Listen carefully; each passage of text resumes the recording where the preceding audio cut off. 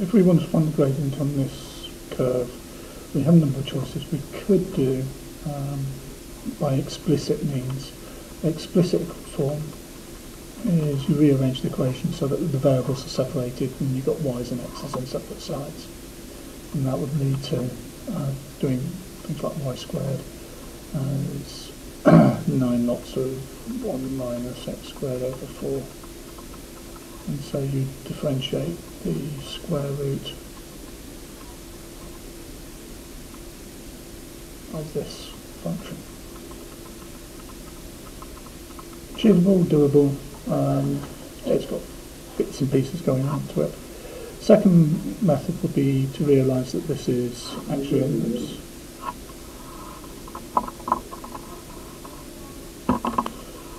So the second method is you could actually realise this is an ellipse, and if it's an ellipse, the two radii are the denominators of the two parts. So the x horizontal radius is the square root of 4, and the vertical one, square root of 9, 3. You then wind up with two functions, one which is in terms of t, one in terms of x in terms of t and y in terms of t. The x in terms of t is 2 cos t and 3 sin t. And so you could get gradient by doing dy dx is dy dt divided by dx dt. And you can do those explicitly. There is a third method that's useful when you can't identify what curve it is, or because of the complexity of the mixture of x's and y's over here, you can't explicitly write y in terms of something. This is what's called an implicit form. And the implicit form just says differentiate everything in place. Each term can be differentiated as it is in terms of x. Just need to remember that the function y depends on x as well.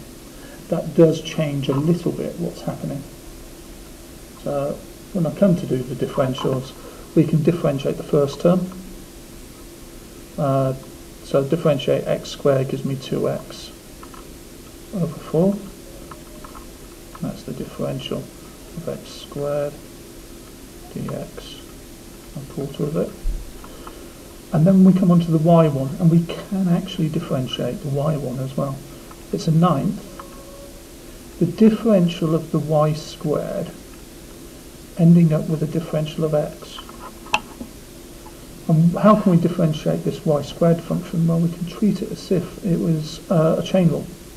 I can differentiate y squared with respect to y, and then differentiate y with respect to x afterwards.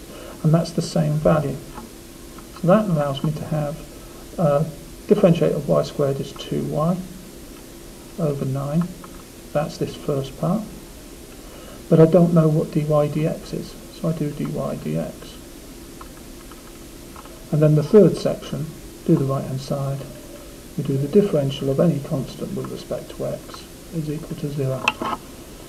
Now the only thing in here that's a real problem for us now is to be able to say, well, let's rearrange this equation so we know what dy dx is. So if I rearrange, I can get dy dx on its own by subtracting half x on both sides and then dividing by 2/9 of y.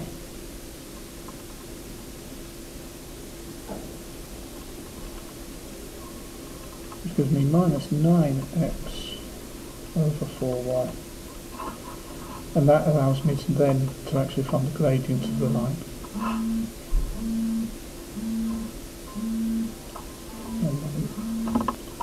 So that's how we can actually differentiate expressions. It has a number of uses. First of all, let's consider what's happening generally. If I have a general case of a function that's y to the n, and I want to differentiate it with respect to x, the general form of this is going to be a chain rule of the dy to the n dy then I need to do dy dx. This is an expression that we want to find eventually. So when we do the differential, we get n y n minus 1 dy dx. And that's the first important result we need. There is a second one, and that's when you've got products going on. There's a whole host of really complex curves that can be drawn where you do the product of x and y. Now they do this as question 2. I'm going to work through it with you. So if I want to do the differential of x and y with respect to x, this is actually a product rule. Let's remember the product rule. We've got two functions, both depending on x, but separately. Two functions, u and v, depending on x, separately. So the product rule says we can do v du dx plus u dv dx.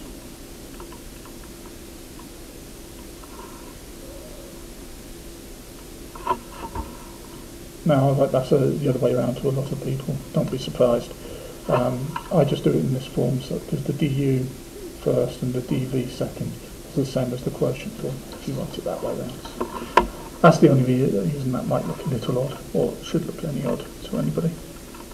So if we apply this to here now, so we've got u is my function x, and du dx is 1. And v is my function y, and v dx is just going to be dy dx. We can't differentiate the function itself. But it gives us a general result. We can actually do the product rule. I'll just move that back over here a little bit. Just so we've got a bit of clarity. And so we go through and we substitute in our values. So v du dx, I've got y times du dx, which is 1, plus u, which is x, dv dx, which is dy dx again. They write it the other way around, but still y plus x dy dx is an important result when we come through. So the initial versions, just to work through one of their examples.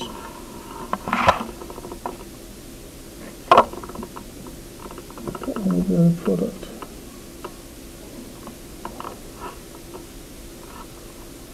And we've got the first one we can apply, which is x cubed plus x plus y cubed plus y, 3y is equal to 6. When we differentiate each term, we're going to get 3x squared. Differentiate the x is 1. Differentiating this y part, differentiate it with respect to y, gives me 3y squared dy dx. And again, we've got to differentiate with y, we get 3 dy dx.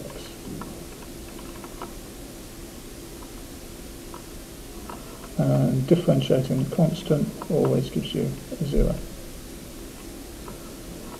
I can now factorise out the dy dx. It's going to have these two terms with it. Let's move the other two to the other side, so I minus 3x squared minus 1, and divide by the parts I'm going to factorise out here, the 3y squared plus 3. And they decide that they're going to do complete factorise out. There's no benefit to what they've done, and I don't think you would get penalised for not doing this extra factorisation that they've done. They're the same thing, same expressions. Okay, do another quick example.